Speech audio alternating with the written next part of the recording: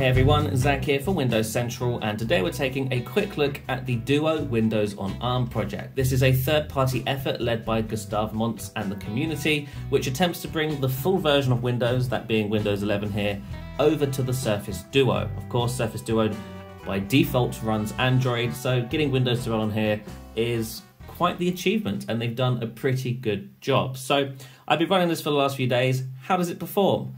Surprisingly well, believe it or not. For a device that's 4 years old, running a processor that's, I think, 5 years old now. This is the Snapdragon 855, which was never officially sort of certified to run Windows in the first place. It runs really quite well. So if we open up a couple apps here, you'll see what I mean. If we open up settings on one side and Notepad on the other, for some reason Notepad slided over there, but there you go. You can see we're running two apps side by side. Both screens are working as you would expect, as is touch. We can say, hey, there, and it will actually work as you expect. We've also got things like gestures, so the taskbar minimizes just like it would on a normal Windows tablet. We can swipe up to open the start menu, like so, on this side, and then we can swipe up on the other side to do the same. Now, any glitches you're seeing here in regards to the animations, that's all Windows. That's nothing really to do with the hardware itself. That's just Windows not being optimized for dual screen. And that's because Windows 11, unlike Windows 10X, is not really optimized for this sort of layout. So you can't do things like dragging an app window between the two displays. It just doesn't really work properly. You can do it, but it's a bit of a pain. You can see if we just do it sort of halfway like so, and then drag it to the other side like that, that works, but you can't just use one gesture to swipe over across because the touch digitizer stops working in the middle, and there was some magic on Windows 10X and indeed on Android to allow that gesture to work, which isn't currently working here on the full version of Windows 11. Perhaps that's something the Duo Windows and ARM team can add down the line, but for now, you just also have to manually move them across like so. So if we go into settings here, you'll see once this is installed, you can sort of update it like normal. You can see I've got an update pending here, which I'm not going to install at this very moment. And yeah, it is Windows on ARM, so any x86 apps you download will run in an emulated layer, which do run quite a bit slower than native apps. But if you're running native apps here, such as, say, Unigram, for example, it runs really quite well. You can see here that we've got the Unigram app running. And, you know, if you've ever used Unigram on a Windows phone, this basically looks like that. Again, we can type into here, say test, and press send on that, and it will send the message. It works pretty nicely. We can also go down back into our start menu, and we can go down to, say, some of our web apps. I've got YouTube here, which I installed earlier through Microsoft Edge, and for some reason it keeps shifting over to the other side. Let's do that like so, and we can say, let's look for Windows Central. There we are. And yeah, we can start playing a video like you would expect. Now, unfortunately, not everything is working on here just yet. There are a couple of driver issues still, or things they've not figured out fully. Things like sound aren't working properly right now.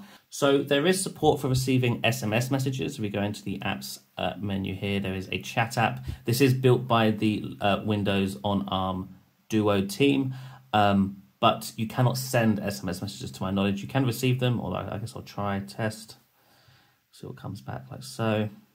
Yeah, no, you can't send them, but you can definitely receive them. This was sent from another phone, and it arrived just like you would expect. You can even see your cellular network up here. There is a button to make a phone call, but it doesn't currently work. Clicking on it doesn't do anything. There's no support within Windows Desktop to make phone calls via cellular, to my knowledge. Maybe they'll be able to work that out in the future, but for now, you can't make or receive phone calls. If we go back into the apps list, there's actually quite a few apps that are bundled with the image. There's an app store here. What does this do? I don't know, but there it is. Seemingly nothing. Right, let's go to what's next. As I mentioned, there is a dialer here, but again, it doesn't work because there's no support for making cellular phone calls. But hey, you can take a look at what it would look like to make a phone call running Windows 11 if they add support for it. If you scroll down a bit further, there is a Microsoft TruePaint app. Don't really know what this does, but you can sort of do some pretend drawing like this, and yeah, it sort of looks like an Andromeda app from like before they cancelled Andromeda. Not really sure what they were planning to do with this, but hey, there you are. We can close out like so, or not. There we go. And then we can scroll down a bit further to see that we also have a built-in Surface Settings app, once again built by the Windows on ARM Duo team, and this gives you sort of the latest information on what image or version of Windows for the Duo you're running. You can see here we're running 24.01.90, as well as your storage available, device information, etc., which is kind of cool. So that's a quick look at the inbox apps. All the other sort of Windows inbox things work as you would expect. You can swipe over from the left here to open up your widgets panel. If you want to take a look at MSN News, you can press the Copilot button on the right here to open up Microsoft's AI Assistant, which works as you would expect. Let's use that as an example and see what Copilot has to say. If you've used Copilot before, this will not be new to you.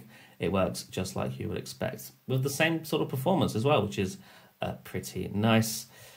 Let's tap out of there. So the image does support postures, kind of. You can close the Surface Duo and it will lock like you would expect.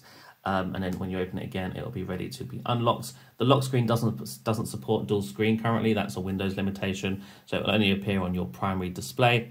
You swipe up like so, and then it will just boot up with both screens once again.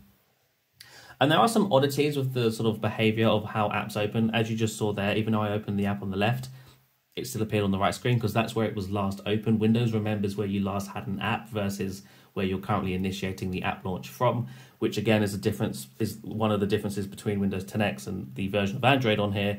Windows 11 doesn't understand that sort of behavior. And if we go in and open up, say, the Task Manager, we can see some of the performance. So we're currently using 84% of our RAM and only 6% of our CPU, which to be fair, we're not doing much, but that's still pretty impressive. Let's say if we open up Microsoft Edge here. So let's make sure that's full screen. Bring up the keyboard, Windows Central, like so.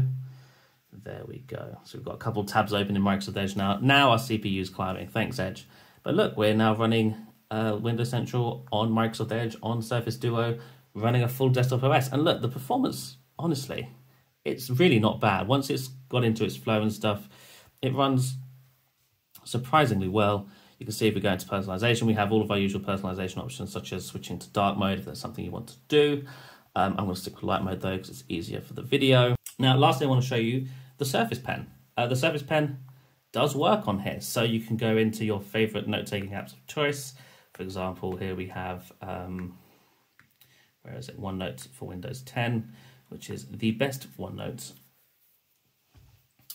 And we can just quickly jump in and add a page here. So here we are in the OneNote app, and as you can see, the Surface Pen does work like you would expect. Now, the accuracy of the pen on the screen isn't always 100%. You can see here on this side, it's quite a bit off, but on this side, it seems to be more or less perfect, or near perfect anyway. It's certainly not perfect, but it's close.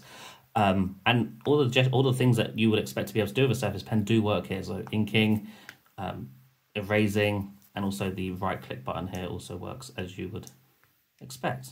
At least it's supposed to.